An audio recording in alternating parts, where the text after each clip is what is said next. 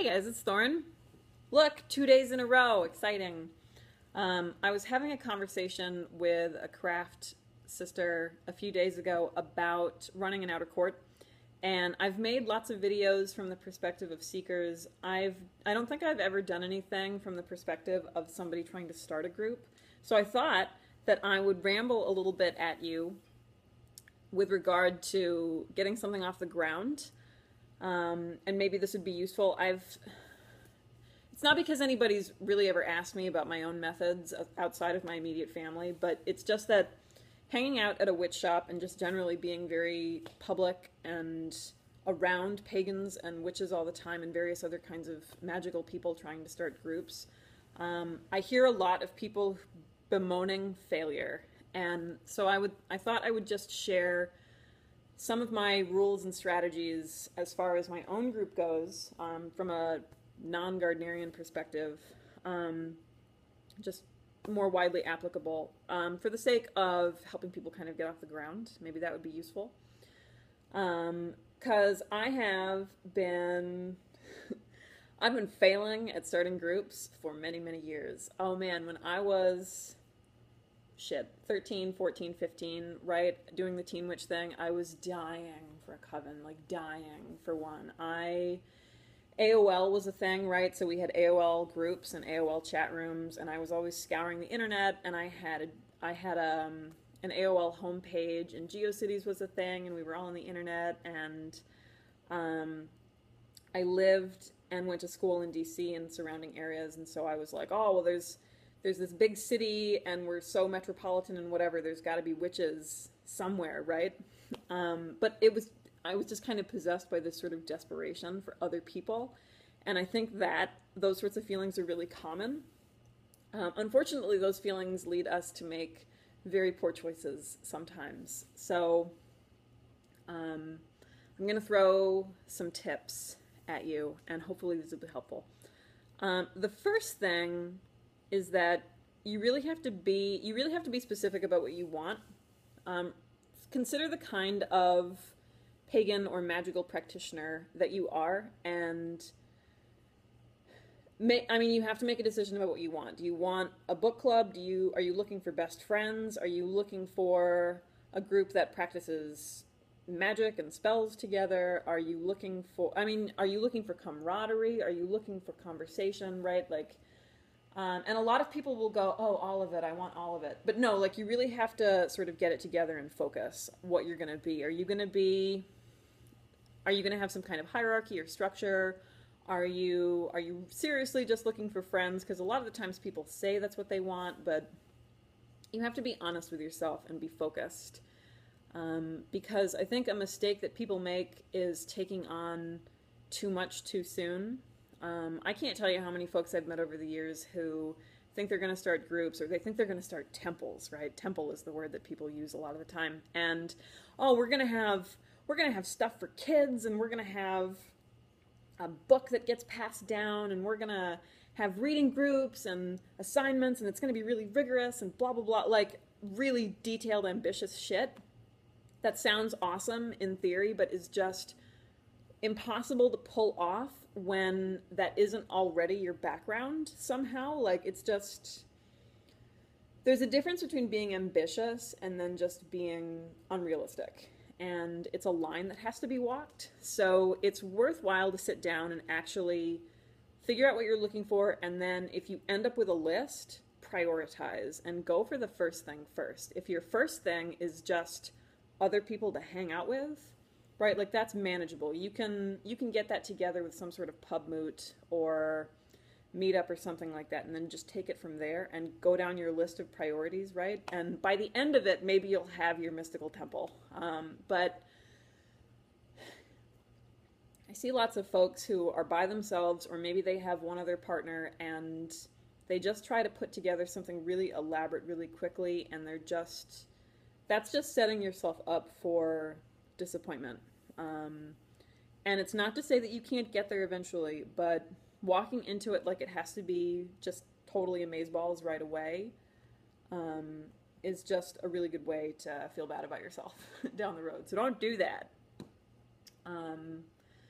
you have to have an end goal. Now, in my case, obviously, as a Gardnerian priestess, trained as a Gardnerian, running a Gardnerian group, a lot of those kinds of end goals are pre-established. I'm part of a larger system, so I've got it easier than other people in a lot of ways.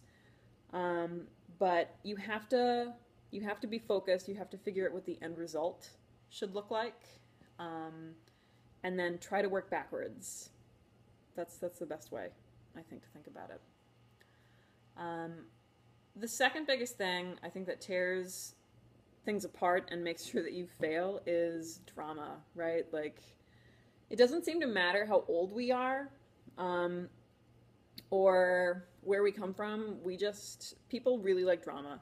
Like, especially people who say that they don't like drama and they don't participate in drama.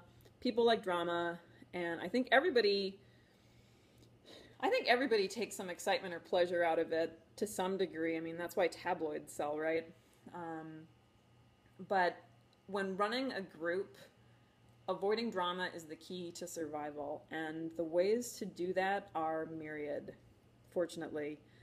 The first way is by having a closed group. Now, that's obviously not a surefire way, because closed groups can be just as ridiculous as open ones, as evidenced by the Golden Dawn, etc.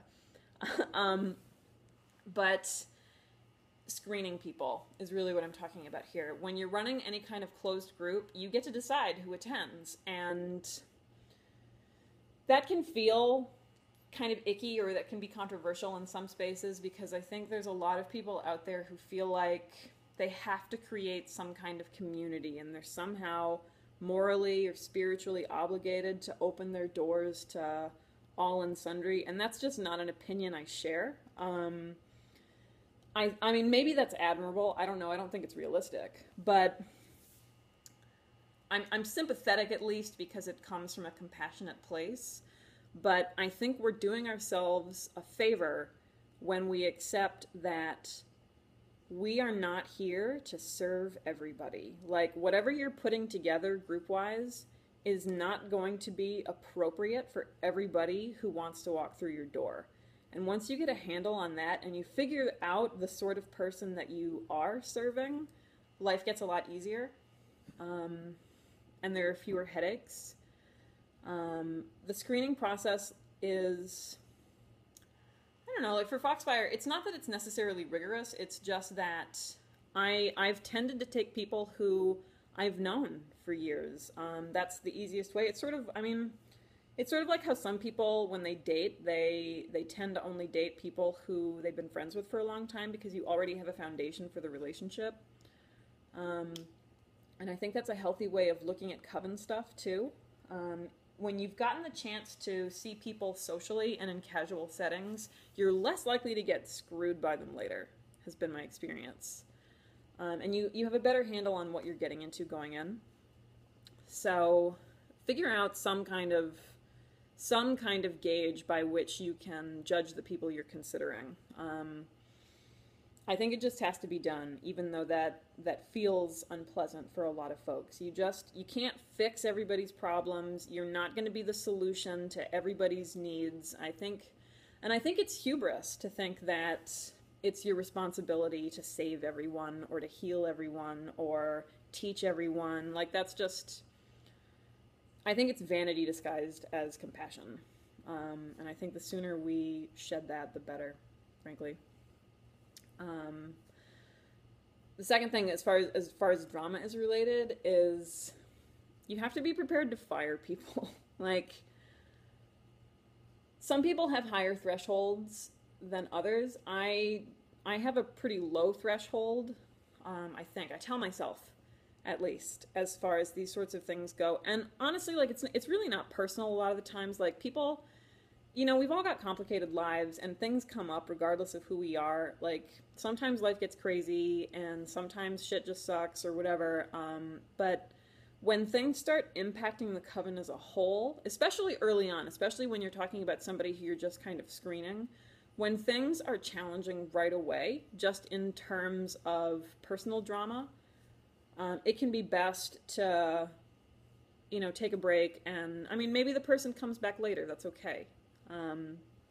But you really have to be prepared, I think, to say goodbye to people who just aren't suitable at the time, or maybe at all. I know that can be a painful conversation to have. You get to know somebody and you realize that they're just not going to work out. It can be painful and it can be really uncomfortable, but the sooner you have those conversations, the easier it is. So good things to keep in mind, you know.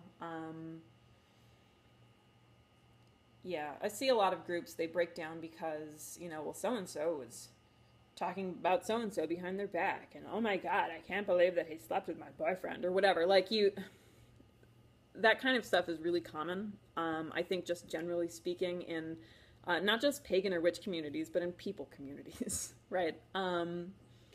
And having a low threshold for that sort of stuff is good for everybody's mental health down the road, I think. The last point is, you know, when stuff isn't working, you have to be able to do something else. Like, you have to be prepared to try something else. You have to be honest about things not working, and you have to be prepared to walk away and try something else. And that's something else that's really hard, especially for people who are parts of larger traditions, or they got involved with partners, right? And you end up having different interests down the road. It can be really hard to abandon parts of that plan you concocted in that first point that I raised, but you know, especially if this is your first time doing something, even if you're part of a wider tradition, like sometimes shit just isn't gonna work.